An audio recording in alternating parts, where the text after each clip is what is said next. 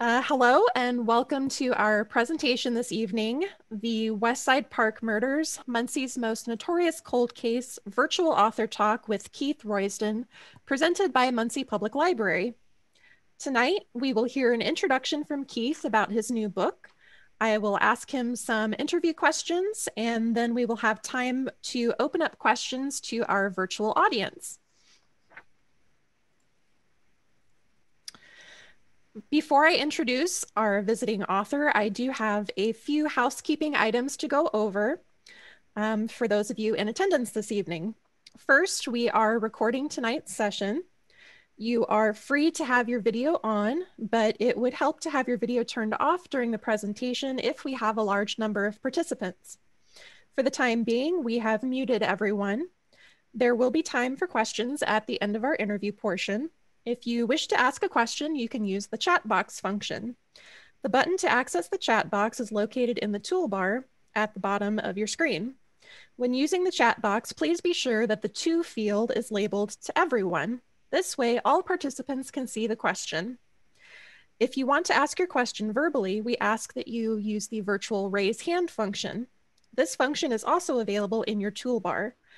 Depending on which version of Zoom you have installed, the option may be under the Participants button with an option to click the blue raise hand icon, or it may be available as an option under the Reactions button. So now I would like to ask everyone to enter into the chat box that you can see our slide and that you can hear me.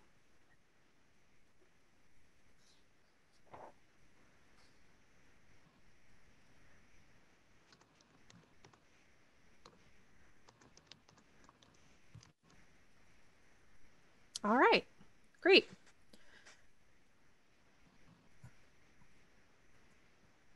Okay, so one person said they can't see a slide. Is everybody else seeing a slide? Yes. Okay. So depending on if you're using mobile, there may be an option to swipe to see the slide. I'm not sure, but let's see here. See if you see a slide now. Okay, great. So let's get started with some introductions. My name is Sara McKinley, and I am the Local History and Genealogy Supervisor of Muncie Public Library and manager of the Carnegie Library in downtown Muncie. My co-host tonight, who will be monitoring our chat, is Jared Brown, Local History and Genealogy Specialist at Muncie Public Library's Carnegie branch. Our guest author tonight is Keith Roysdon. Keith Roysdon and Douglas Walker are longtime Muncie newspaper reporters who have written 3 true crime books together. The latest is the Westside Park Murders, Muncie's Most Notorious Cold Case. Roysdon covered government and politics for most of his career, breaking news including the FBI investigation into local corruption. Roysdon and Walker wrote about the Westside Park case several times, including an article that was an early part of their Cold Case Muncie series for the Star Press. That series reported on 36 unsolved murders locally from the 1960s forward. Roysdon has won dozens of state and national journalism awards, most recently the Indiana Society of Professional Journalists' First Place Award for Best Nonfiction Book of 2018, an award that he won with Walker for their second book. Since taking early retirement in 2019, Roysdon has maintained a freelance career writing news releases and carrying out public relations duties for clients, as well as writing nonfiction, pop culture articles, and 2 fiction books so far. Please join me in a virtual round of applause for Keith.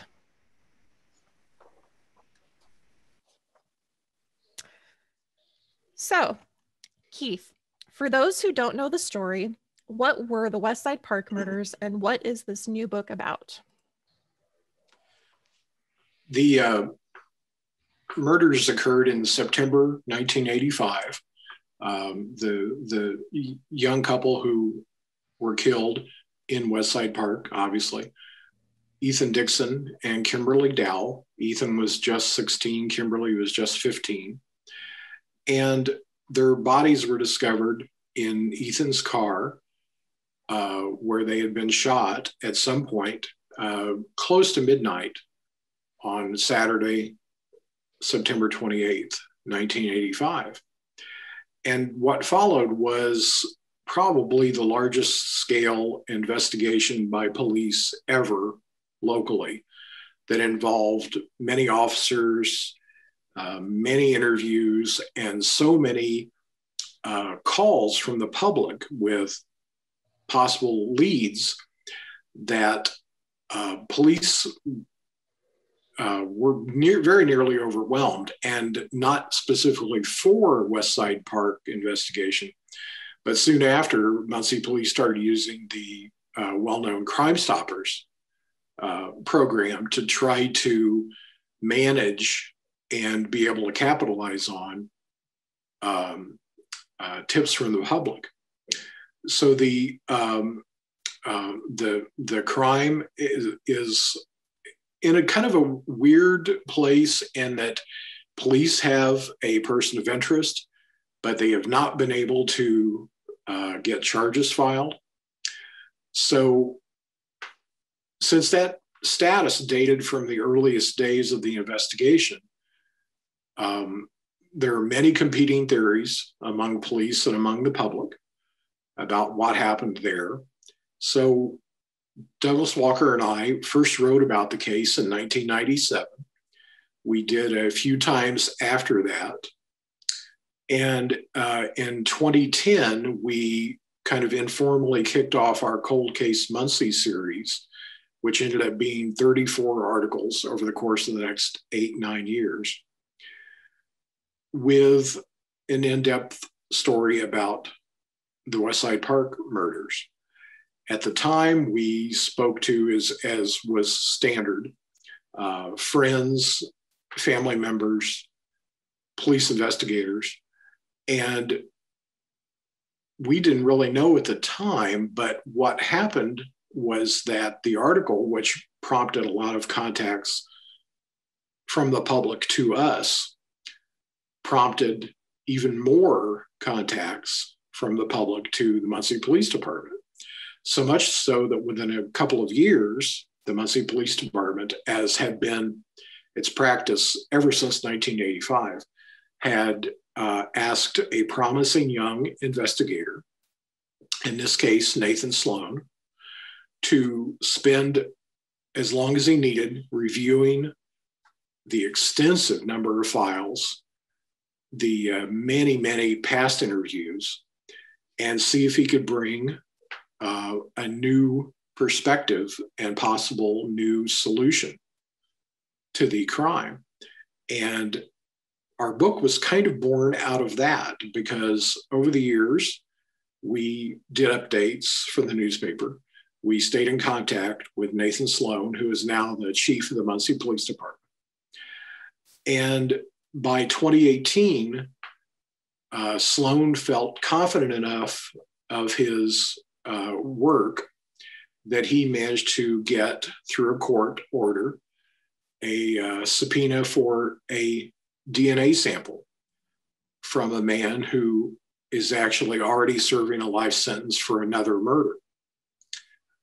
That act of going to court and pursuing something in an official manner kind of prompted us to, in early 2019, begin work on this book.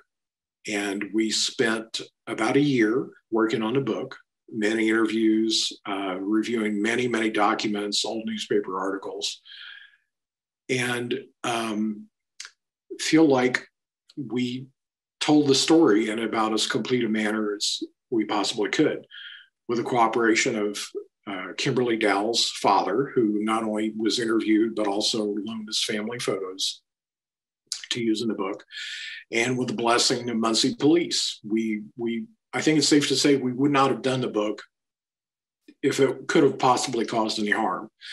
As it was, the book ends with a suggestion by Police Chief Sloan that maybe this will prompt people to come forward, whether that might take the case in an entirely different direction, or whether it might already confirm what they think. So we include his comments and his email address in the book, in the hopes that something might break as a result of this. Right. Great. Um, so you talked about how you'd been writing the cold case articles, and then you and Doug sort of developed the idea to research and write about the Westside Park murders, sort of because people were contacting you after those cold case articles. Is there something that interests or motivates you and Doug to have written the series on cold case files?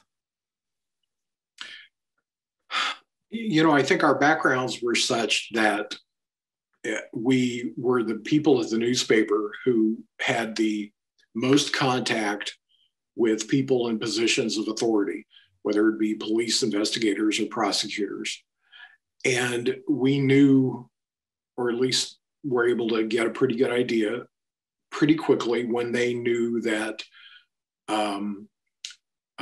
they had a promising lead. And of course, we basically tried to stay out of the way, not compromise what they were doing in any way, but also try to update readers about cases as there might be some even minute lead, at least in the case of Westside Park. With the other cold cases, we, in these 34 stories that we did, we looked at unsolved murders that went back to the 1960s. As I said, we found at least 34 of those. There are probably more that we weren't able to come across. Sometimes we kind of, I don't want to say stumbled across them, but one thing that was an advantage when we both worked at the newspaper, Doug is still there, by the way, and an active reporter. And but one thing that kind of a strange, quirky way we would decide how we might pursue a new cold case is the newspaper's clip files, which were literally clipped articles in envelopes. We would look through the murder dash Johnson Steve, for example. We would look through that section of files and find the thinnest files, because the way the library was organized and traditionally had been at the newspaper was that coverage of any subsequent trial of the defendant, the suspect in the case, would be included in that initial murder file. So when we went to the stacks and stacks of files, which are all in the hands of Ball State now to be digitized and have been for several years, we found the thinnest files, and we knew that probably there had never been an arrest. Probably there had never been a trial. Certainly if there had not been an arrest, there wouldn't have been a trial. And that let us look at cases that had been overlooked for decades, had almost been forgotten about, except for the few people, often family members, who would remember the person who was killed. Mm-hmm. Great. So you talked a little bit about your research process, looking through the newspaper archives. Is there anything else that you can tell us about what the research process was like for this particular book? Well, we knew to keep coming back to Nate Sloan, because in 2014, we did an article. I think it was 2014. We did an article that was kind of updating what we had done in 2010. And sometime around that time, either in that article or one soon after that, Nate had a couple of years to review case files and take calls from members of the public and also do interviews. He in the 2010s, he conducted as thorough an investigation as if these killings had happened just weeks before, no less 25 years before. He interviewed people and re-interviewed people who'd been spoken to at the time, and he talked to some of the original investigative officers, just really beat the bushes to try to find as much as he could. So it helped us to stay in contact with him. Now, one of the things about this relationship between authorities of any kind, including police investigators and newspaper reporters, is that they keep us apprised, but there are certain things that it would just be premature for us to write about. And the other thing, of course, is that they can't just, you see in the picture there, I think a couple of ledger boxes of files. Mm-hmm. I mean, we never got the opportunity and shouldn't have really to like dive into those boxes. That just wouldn't be proper for an investigation that Muncie Police Department absolutely considered still an open and active one.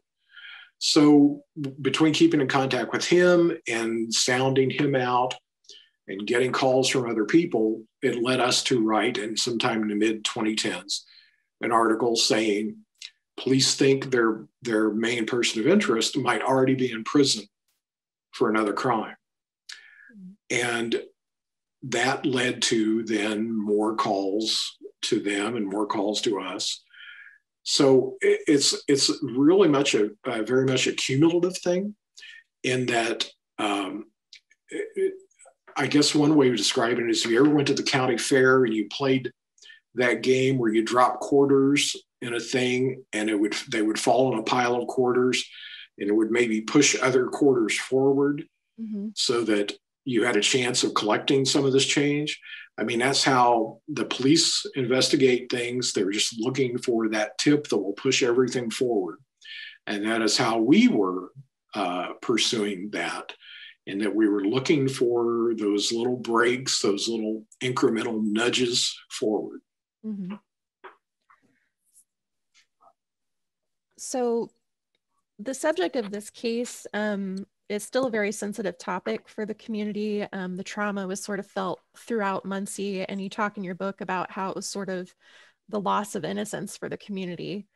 Did you actually live in Muncie in 1985? And if so, what did you, I guess, remember experiencing or thinking about the news yourself? Doug had started at the newspaper. He came from the Anderson newspaper, and he had started at the newspaper, I'd say 2 to 3 years after these murders.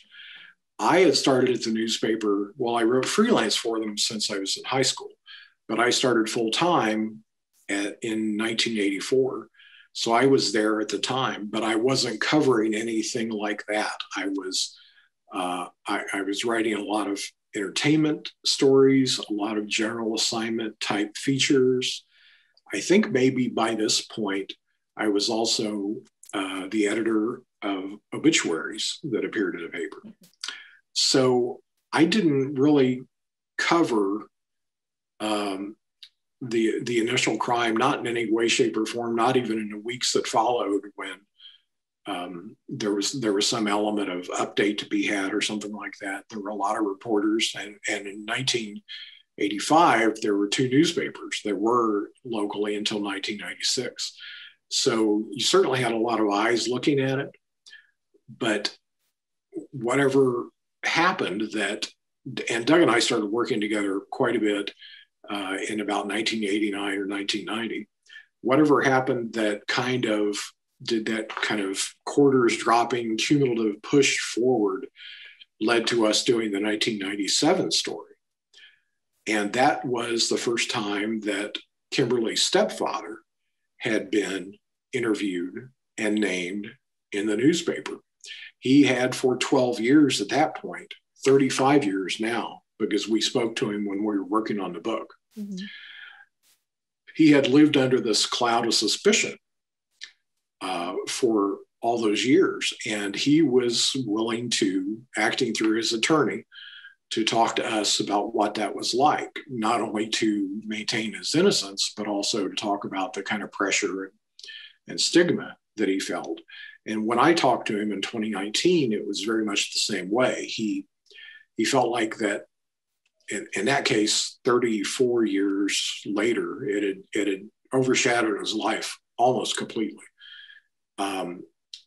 Kimberly's father, Dr. Anthony Dowell, who had spoken to us for the 2010 story and did again for the book and loaned us family photos, He had the kind of philosophical attitude about this that I can't quite imagine being able to if I was in a position and had lost a child.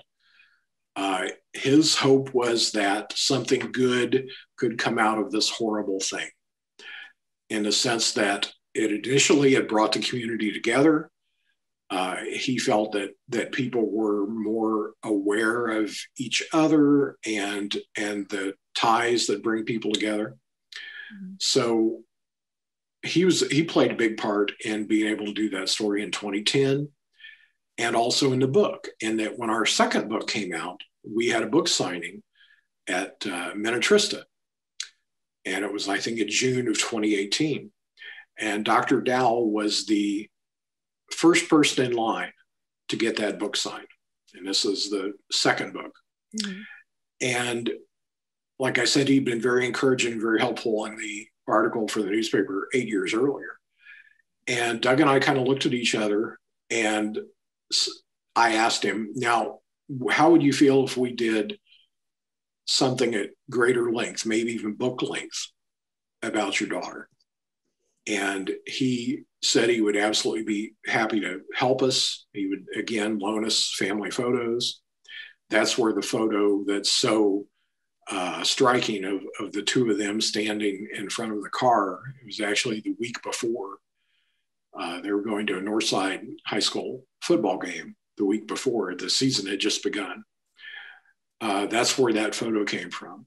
And that level of interest and cooperation and really compassion that the people involved in this have has really made this possible, and also redoubled our interests in making sure that we did justice to the people involved. Mm-hmm. That's great. And I can't imagine being somebody who lost a child, and I just have such admiration for somebody who, hopes that brings the community together, hug your children closer and try to keep everybody safe.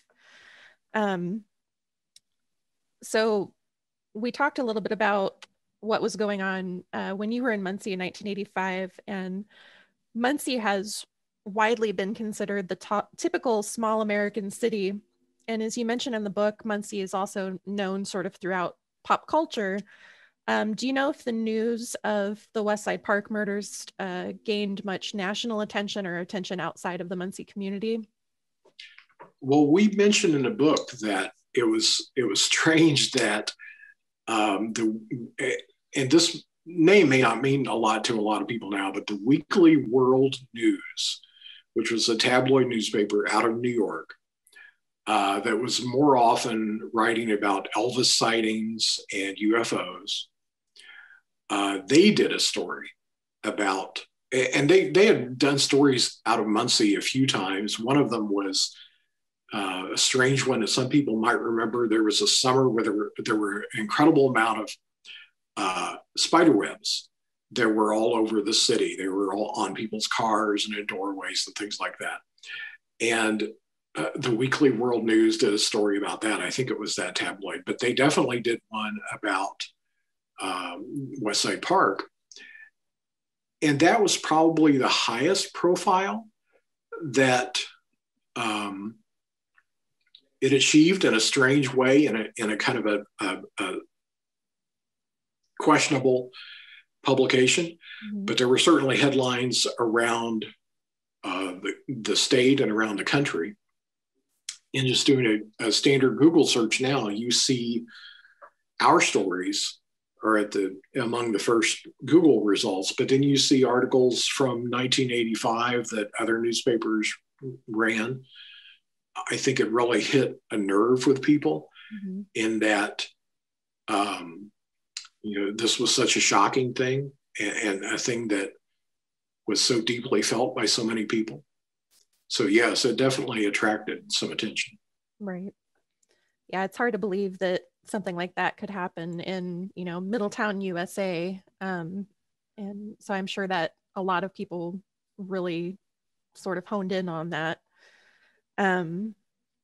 So articles like the cold case series that you and Doug wrote for the Star Press have helped keep these unsolved cases and their victims from fading from public memory. And I think you touched on this a little bit already, but have you seen or heard of situations in which police have received new leads or of cold cases being solved after they're brought into the public spotlight, whether that's happened here in Muncie or if you just have any stories that you've heard about those cases actually being solved after something like this is published? I think some of the more recent ones, in particular ones that that Doug did, that were a natural outgrowth of what he wrote about as a police reporter as the police reporter and courts reporter at the Star Press. I think those prompted some outpouring of tips and information to police. And I think those nudged those cases further. While Westside certainly prompted, the coverage of Westside certainly prompted that. This is maybe a little perverse, but I liked writing about cases that were some of the coldest of the cold that almost nobody else remembered. And like there was a young lady, a young mother who was shot to death in the 1960s while she sat in her living room and held one of her children. And that's not the kind of case, we did a cold case about her, but that's not the kind of case that's going to prompt much in the way of revelations 40, 50 years later. But I think it did, and I'm not, saying this is all our doing, but I think it did bring a little bit of satisfaction to her daughter, who we found in the course of writing about that story. And I liked these obscure ones because if we could find members of the family, we could reassure them that not everyone had forgotten, that somebody remembered. And that was satisfying, even if it didn't prompt a rush of calls to either us or to police. Right. So one of the little things that you mention in your book is the popularity of cold case and murder podcasts and shows, which vary widely in how much these shows actually do their own research versus reading verbatim the work of journalists like yourself and Doug, sometimes without giving the authors credit, as you mentioned happened with somebody reading an article that you and Doug had written. I'm going to mute everybody for just a second here. I'm around. I'm just. So we've got some background noise there. Okay, so if you can unmute yourself again, Keith. Sorry about that. So do you think that these internet shows and podcasts have an effect on these investigations of unsolved crimes, or that they have some sort of effect on the work of journalists who are doing their research? It was probably kind of unnecessary of us to include that chapter where we talked about cold cases as entertainment, because even though treatment of writing about crime and treatment of stories about crime goes back to the Bible, and certainly in the past 200-300 years, there have been plenty of stories about true crime. Sometimes it's kind of easy to get wrapped up in the idea that, and we see it occasionally in television shows, streaming shows, and also hear it in podcasts, when it kind of crosses that fine line between writing about the news event and crosses into the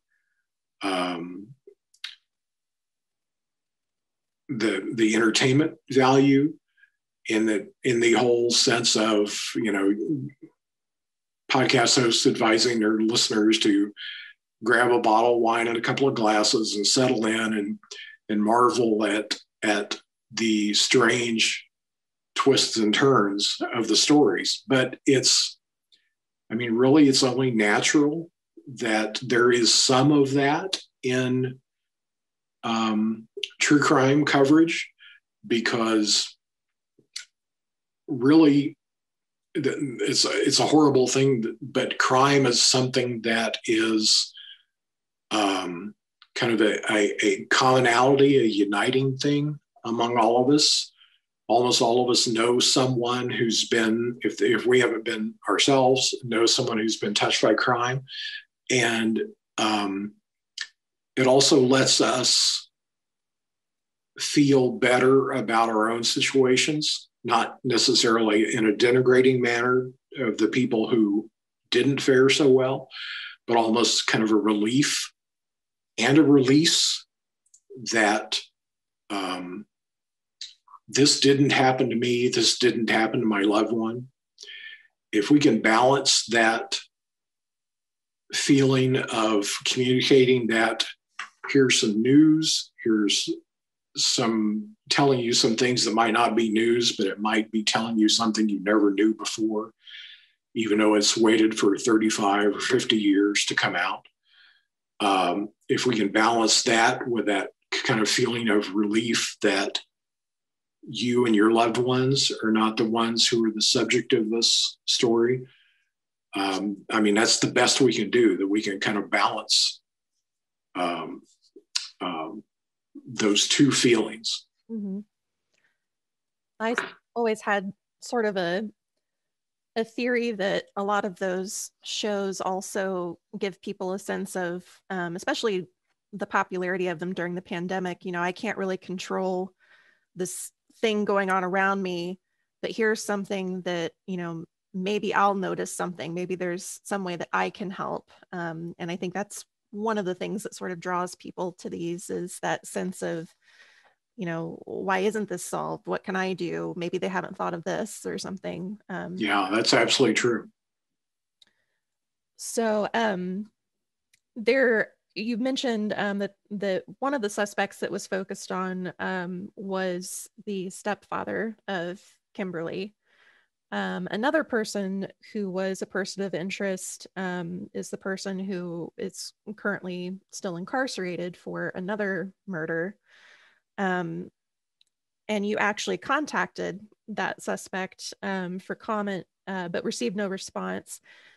Do you think that this case may eventually be solved, or that this book will give people a sense of closure, even if they never actually determine who committed the murders?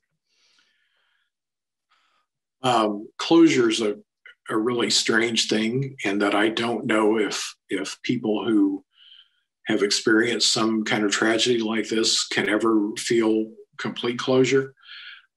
Certainly some carrying forward of justice is a good thing, and might go a long way toward a feeling of closure. One of the things that we wanted to do from early on was present a fairly balanced look at the different thought processes that went on in this 35 years. That included talking to the police official from 1985 who was convinced that Kimberly's stepfather, and he still is. I spoke to him in 2019, and he's still convinced that Kimberly's stepfather was the killer. Along with things like the main person of interest that Muncie police have focused on in recent years, who actually had been connected to the case really early on in a couple of strange ways. Or whether it was instances that were personally fascinating to me that I never knew before. There were articles in the paper at the time about police contacting authorities in Concordia, Kansas, a city about the size of Muncie, about a couple of young people who were killed while parked there in that area a few years before Westside. And it's one of those things that, their police are kind of catching something over here and catching something over there, and maybe kind of putting them together and trying to figure out if there's a connection there. And at some point, only in the past few years were they able to make some connections, in that there was a man, we talk about this in the book, there was a man who was arrested in Westside Park 2 nights after the teenagers were killed. And he was crying and upset and maybe intoxicated. And when they asked him, "Why are you here? And what's going on?" And he said, "Oh, you know what it's about. You know what it's about." So they questioned him, and they, obviously they kept track of him, but they let him go. And many years later, in the 2010s, police spoke to that man's wife. And she noted that she and he had been in Kansas in the early 1980s. And they would drive around looking for houses to break into. Now, that put him not only at Westside Park 2 nights after the killings, but in Kansas in the early 1980s, at the time these 2 young people were killed near Concordia, Kansas. And in any other, if you're writing that as a part of a screenplay, you might think that's too far-fetched to include in my movie or my TV show. That decades later, police would be able to put 2 and 2 together. They take something from here, take something from there. Nevertheless, that person was not their strongest person of interest. So I feel pretty confident in that over the course of 35 years, police really pursued every avenue they possibly could. They settled on somebody who they believe is a strong person of interest, but they didn't forsake the idea that there were these other connections and other possibilities. And obviously, you wouldn't want police to rule things out. You would want them to keep an open mind and try to pursue the things that were as promising as they could be until they could rule them out. Mm-hmm. Yeah, I thought that was interesting, that connection with him. And didn't they call those I think it was called the Lover's Lane murders or something like that, where they thought that there was a pattern in the similar manner or situation. So I would like to open the chat, or if you'd like to ask a question verbally, if you'd like to raise your hand, we'd be happy to take questions from our audience for Keith tonight, whether it's about the case or about the book, or whatever you'd like to ask about it tonight.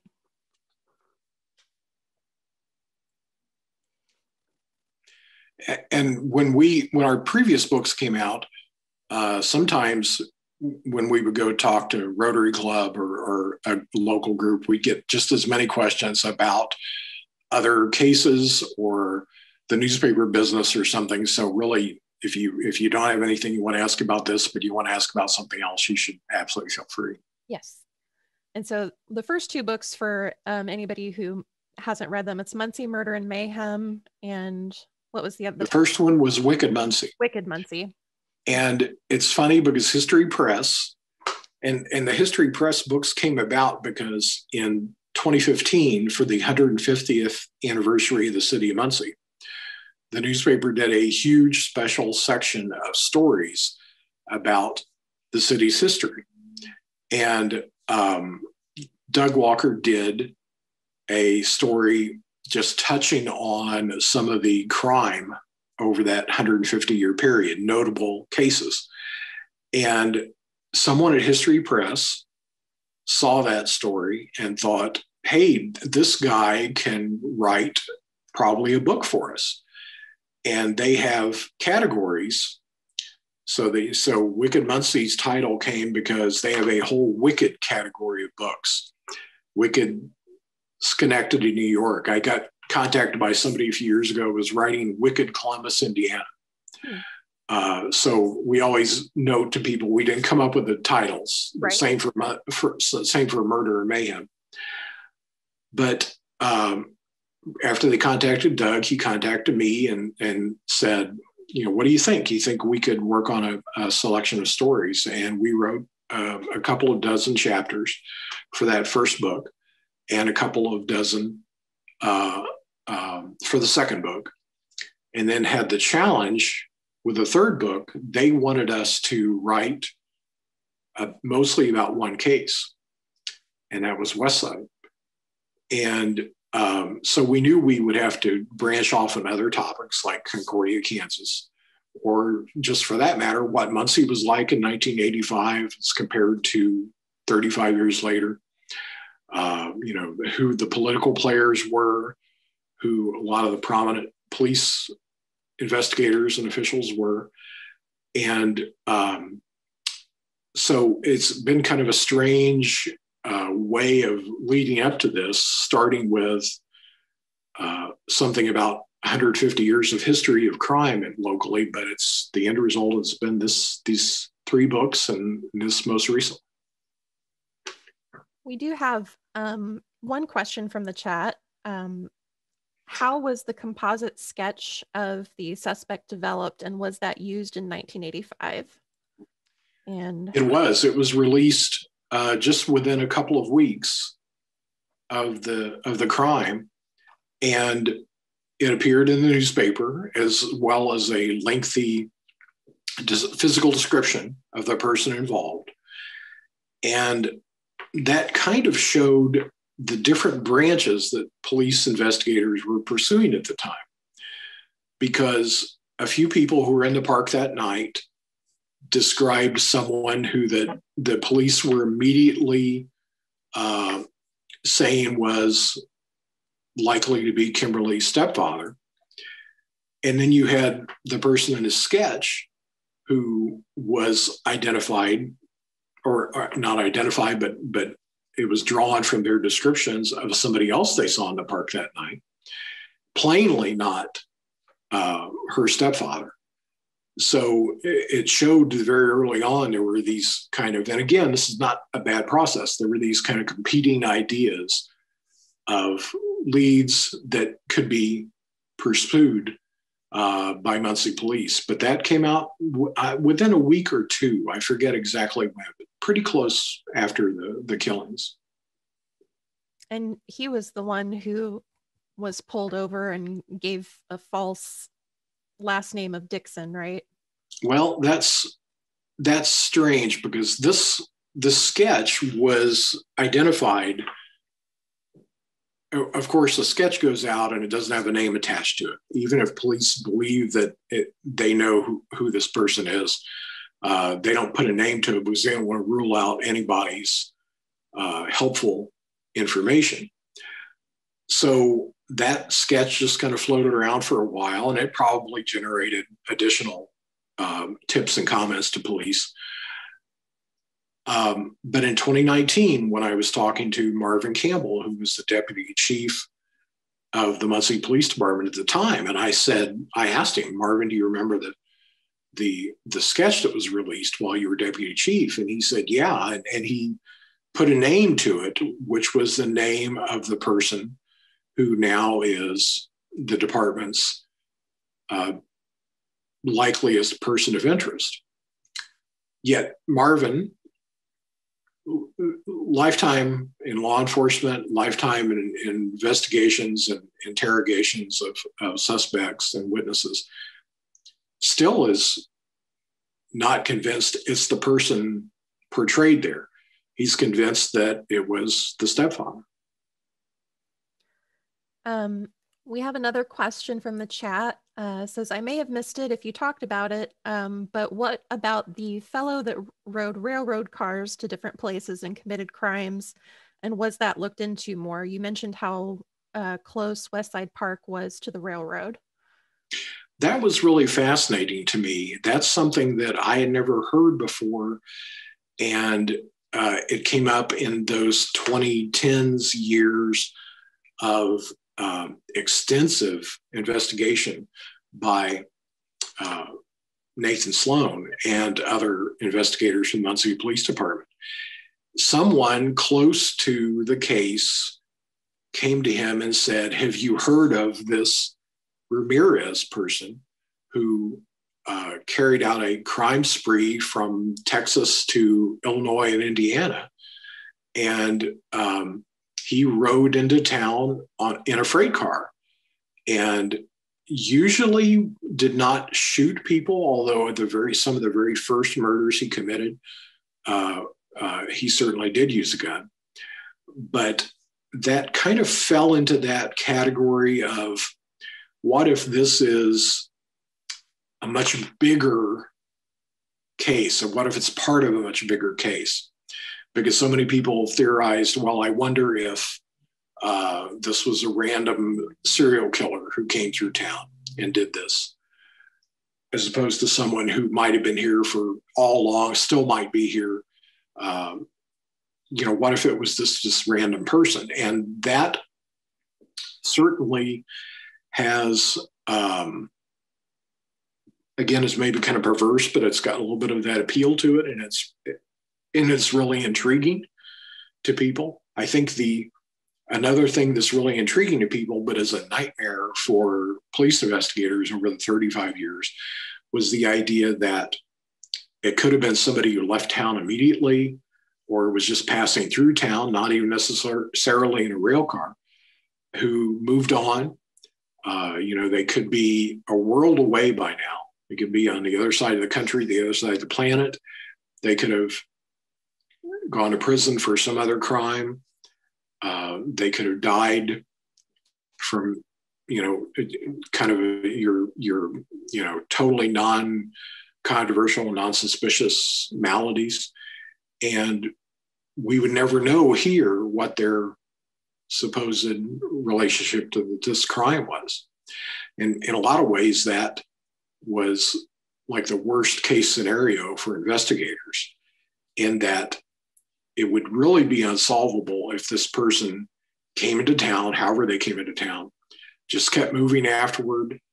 For them, it might have just been another incident. They never confessed to it. They never shared that information from anybody. Maybe they took it to the grave. Mm-hmm. Another question from the chat: were drugs or alcohol found in the car, and was Westside Park a popular spot for teen partying in 1985?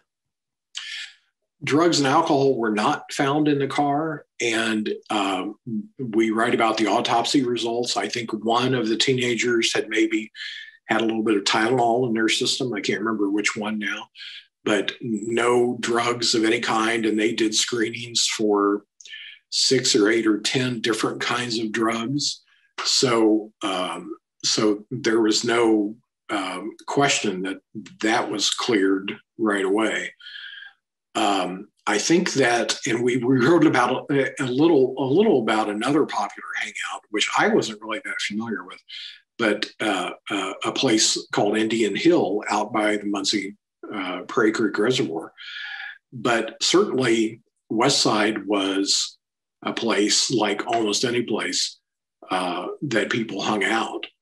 And I was older than them at that time, but a few years earlier, the small school that I went to, which was Cowan, if anybody's familiar with Cowan, we always complained that we didn't have anything to do, and we found something, and sometimes it wasn't always the best choices.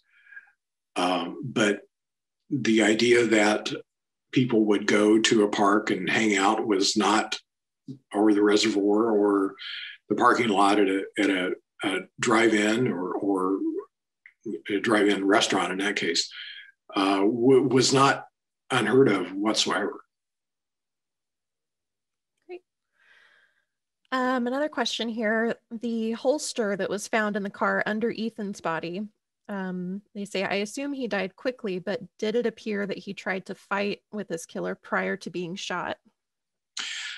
I forget whose theory this was, but it wasn't, if it was from the time, it didn't really get talked about a lot at the time. There was a whole other topic sometime about what appeared in the newspaper and what didn't appear in the newspaper. But I think the theory was that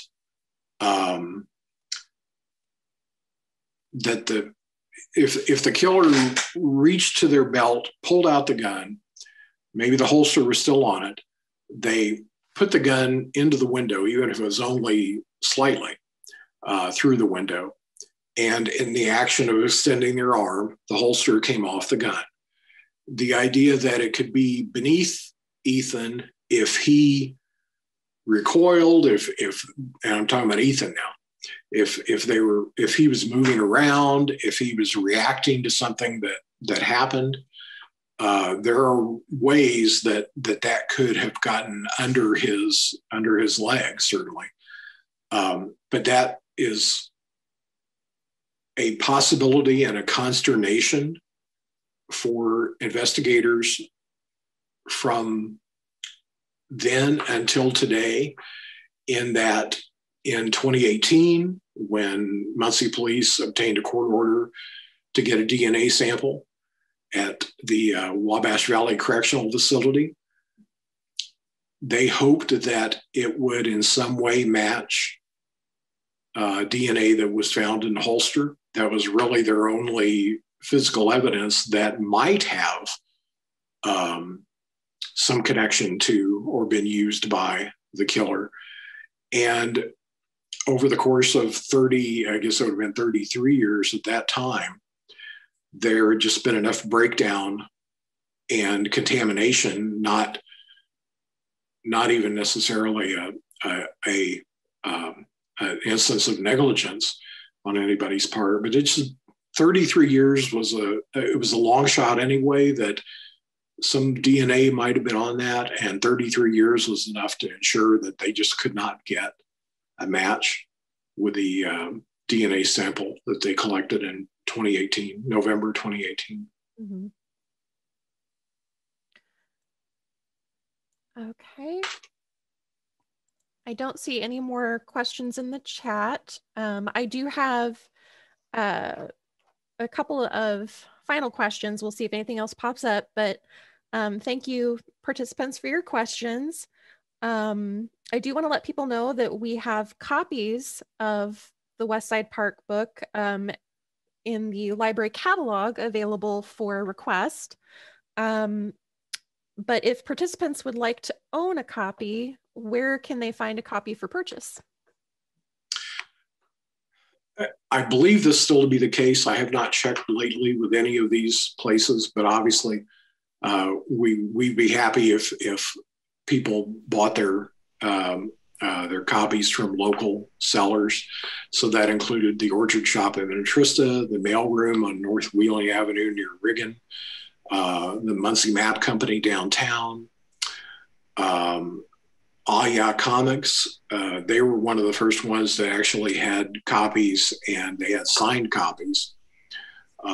Those might be long gone, but certainly Christy Blanche could tell you that. Books A Million at the mall, they've had our past books, and we actually one year back in the before pandemic, we did a signing there, so they've had copies in the past. Area Walgreens almost always seem to have copies.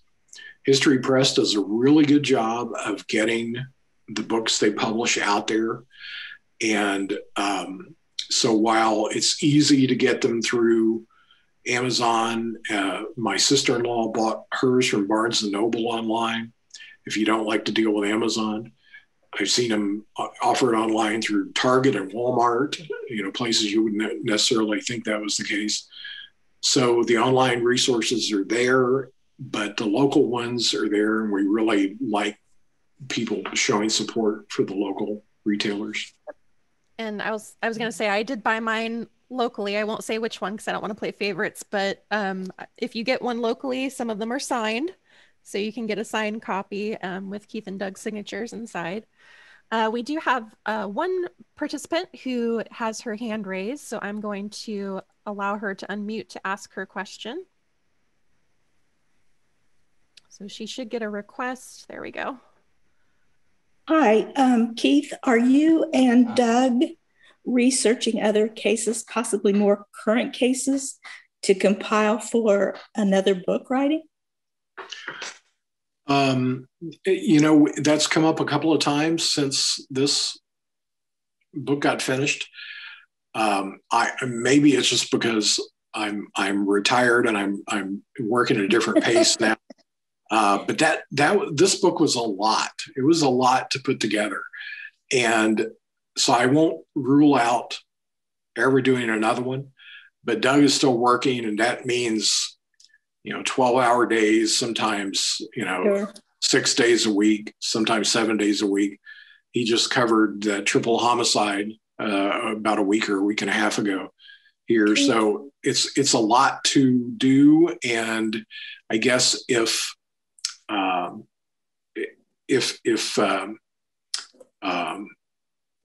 everything kind of came together the right way, maybe there might be something else.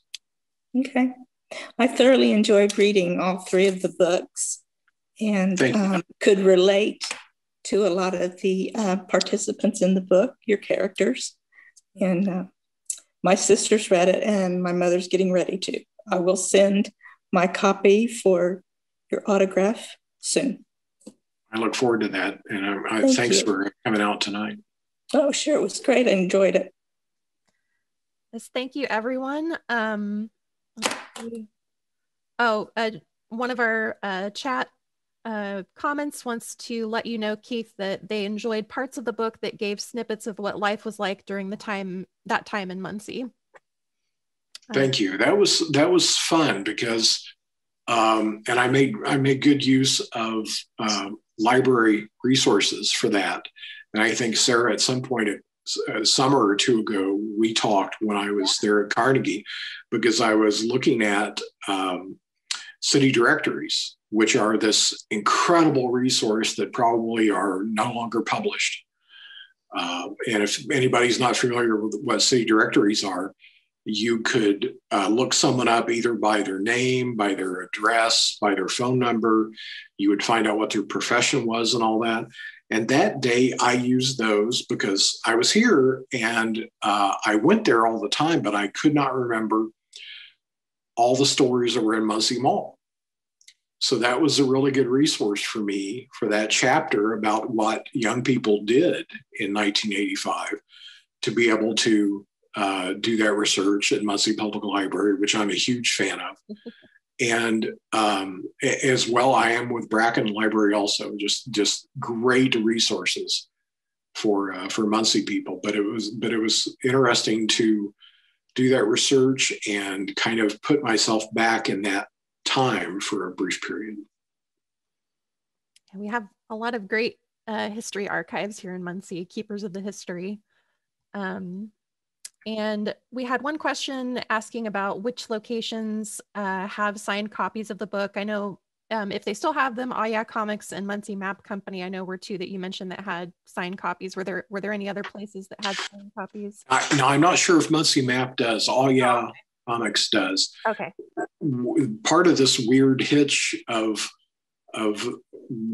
this isolation that we're all in right now is that normally we would have signed copies at virtually every location by this point. But it's kind of hard to figure out the terms of how you do that when, number one, the books started really selling early at almost every location, signed or not signed. So there were plenty that were getting out there before we actually got a chance to sign. And then it was just kind of such a logistical thing for us, and especially for the people who were trying to do business. I don't think any of them were willing to say, now, hang on a minute, we're not going to sell you a copy until like 3 weeks from now when we get it signed. Yeah. They're not going to do that. So COVID has definitely made everything challenging, things that we never would have thought of. So hopefully we can all get together again soon and have a proper book signing and get a little bit back to normal here. One final question that I do have for you, Keith, if you'd like to tell us what's next for you and Doug. Do you have any other books in the works? We don't have another, I mean, the two of us don't have another book planned right now. Doug is still just constantly in it up to his neck as far as stories that he's covering live every day. That the newspaper is, as the first draft of history, is really a real thing. I've got, in addition to being a spoiled retiree with more time on my hands, I've actually even got a lot going on and things I'm working on. So I think we have to figure out, it's one of those things that we didn't really ever start down this road. We didn't think we were necessarily going to be doing books or anything.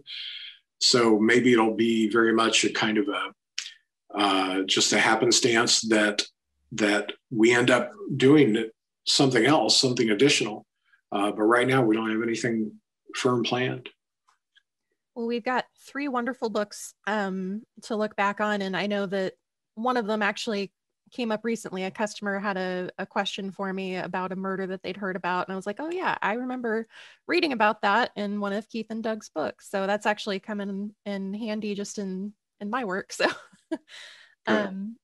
so thank you so much again, Keith, for being our guest this evening and sharing your research and knowledge about the Westside Park murders. Thank you again to our participants. Oh, and one final question from the chat.